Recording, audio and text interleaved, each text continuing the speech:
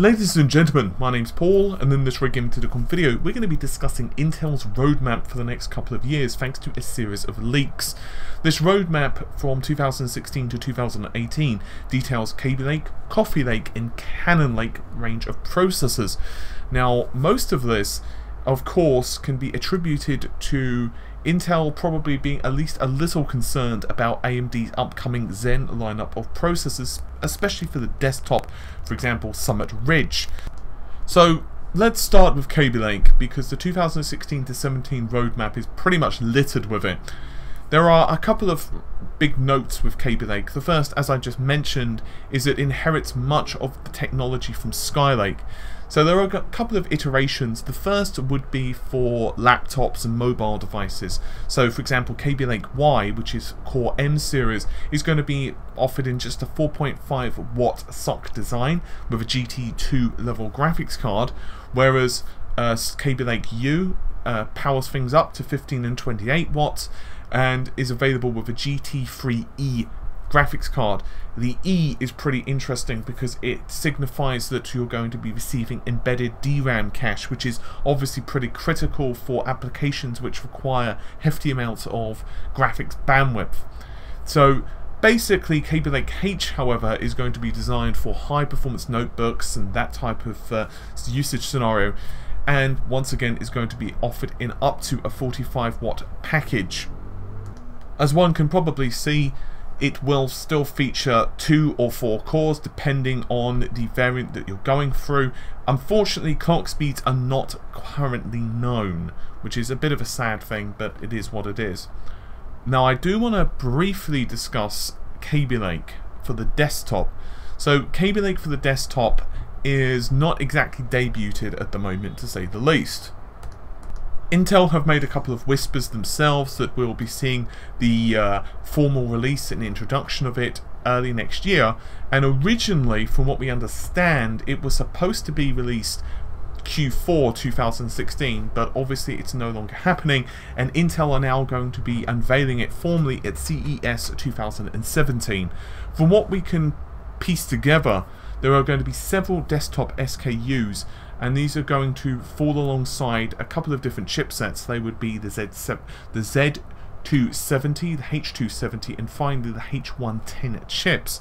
And obviously during the CES event you can expect these various board partners of Intel, so for example MSIs and Asus and whoever else, to be showing their range of products and saying, hey, look at me, I've got the super overclocked version which, you know, has a blue, you know, North Bridge. For what we can understand, the 200 series will have most of the same technology that Skylake has. The primary difference for most is it's going to support Intel's Optane technology, which basically means that we can start seeing ridiculous performance from SSDs and memory solutions thanks to Intel's 3D point memory technology. How much that's going to cost and whether it's going to be even slightly viable in terms of performance for the average person is down to your wallets, basically.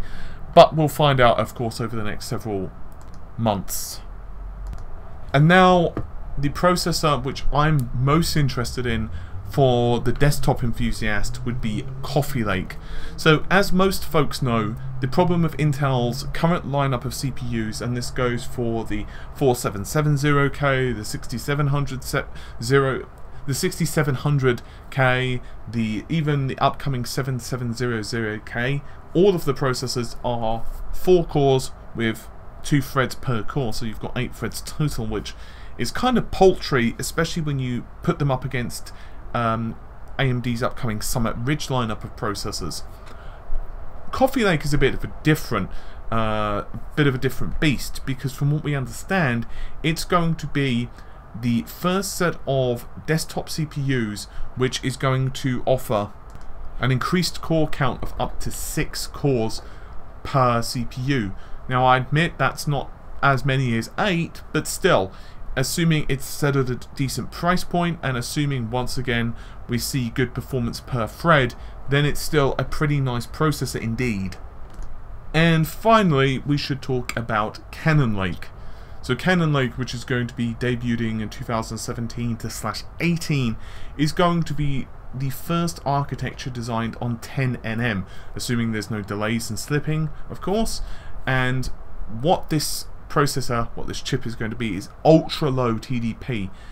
It's basically just going to require 5.2 watts TDP, which is very minimal. It's a very slight increase over current 14nm processors, but from what we understand, this should be fairly heftily offset by much faster clock speeds and better GPU for faster performance, if that's what's required for that particular device. What's my take on all of this? Well, it remains to be seen what happens. Personally, I would kind of like to see Intel rabbit punched by Zen. I'm not saying that I'm expecting Zen to beat Intel in every single area, because if it does, it would be a miracle, and I actually wouldn't like that, to be honest, if AMD beat Intel on every single thing, because it wouldn't be good for us as customers. It would mean basically that every one of my videos or every one of my responses are buy this Zen processor, buy this different Zen processor, buy this different Zen processor. It's not good. It basically means that you get the same situation Sony are going through right now with Microsoft, where Sony have just basically become complacent.